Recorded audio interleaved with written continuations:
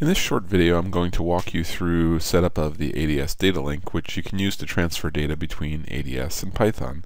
This capability can enable lots of interesting applications in ADS, like 3D plotting or instrument connectivity. I show how to enable those applications at the links here. For the ADS Datalink with Python to work, you will need to complete all the setup steps that I'm going to describe in this video. The first part is a download and install, then the rest is just setup. The first step is to download the Datalink Basics workspace. You can get that for free by clicking on the link below this video and logging on to the Keysight Knowledge Center. The workspace has all the files that you'll need to set up the ADS Datalink. Next, you need to install Python Anaconda. And to do that, go to this website and click on Download Anaconda for Windows. It's probably best to install the latest version, which is Python 3.5, but the Datalink also works with version 2.7. In the install process, there are a couple of options which need to be selected. Add Anaconda to the path environment variable, and make Anaconda my default Python should both be enabled. So you might want to pause the video here and download the workspace and install Python. Now that Anaconda is installed, it's good to make sure that things are properly configured.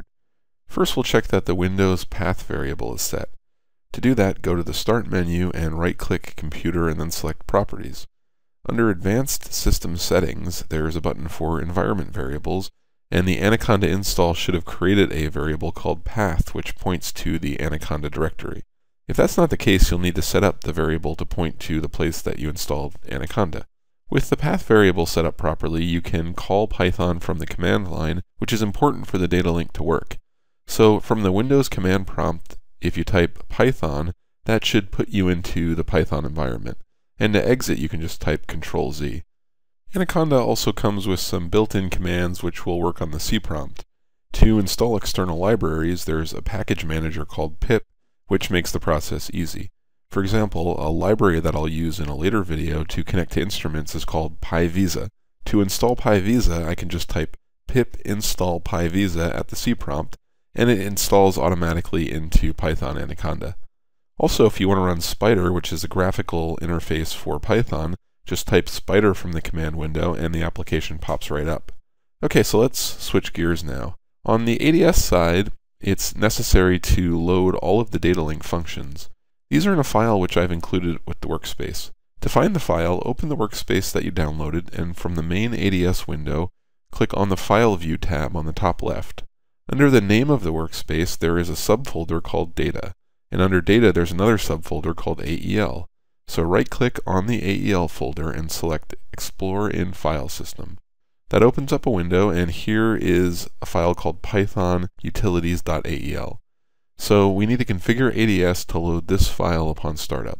To do that, you need to know where your ADS home directory is. Typically, that's the directory that ADS defaults to when it starts up. If you're not sure, from the main ADS window, you can go to Tools, Command Line, and then type the following: deinfo get sysenv, and then home in all capitals in quotes, and then 2 parentheses. And after you type that, hit apply. A pop-up window will appear with the location of your home directory. So for me, this is under C, users, then my name, but it might be somewhere else for you. So I'll browse to my home directory, and inside there's a folder called HPESOF, which is created automatically by ADS. The HPESOF directory contains all of the user-level customization settings for ADS. You can put user-defined functions in the folder HPESOF expressions AEL. And for me, that directory does not exist, so I will create it. First, I'll make an expressions folder, then inside that, an AEL subfolder. If these folders already exist for you, just browse in. Now I will copy the Python utilities.ael file from my workspace into the home HPESOF expressions AEL directory. Now the AEL function is in the right place, but we still have to tell ADS to load it upon startup. When ADS starts, it looks for a function called user-defined-fun.ael, which specifies the user functions to load on startup. This file does not exist for me, so I will create it as a new text document and call it user-defined-fun.ael. The file may already exist for you. If so, just open it with Notepad and append the commands to the end. What I need to do is to go to a new line and type load Python utilities.ael in quotes, and then close the parentheses and then add a semicolon. Be sure that you add your line to the file exactly like I'm showing right here, and then save and close this file. At this point, there are two files in my directory, pythonutilities.ael and user-defined-fun.ael. And from here I'll restart ADS. So once ADS reboots, there should be two additional files in the directory. Both of the AEL files now have an associated ATF file as well, and that's a compiled file. So if the ATF files exist, it means that ADS has properly compiled the AEL functions. They do here, so it's looking pretty good. Now let's perform one last verification. In ADS, I'll open a new data display window and add an equation. Test equals is Python installed with underscore characters and then parentheses. This equation should return yes. If it does, the ADS Python data link is ready to go. In this workspace, there's also a supplemental data display which will take you through the setup steps that I just covered. This will automatically show where all the files and paths are in your computer, so if you need a little bit more help, walk through the steps in this data display to get everything set up.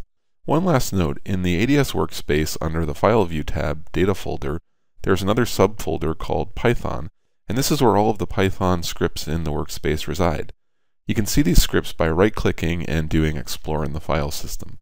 One file called ads.py contains all of the ADS data link functions for Python.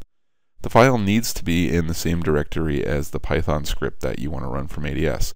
So if you have a Python script in another directory somewhere, you'll need to copy this file into that directory to be able to access the ADS data link functions in Python. So with that, the ADS data link setup is complete.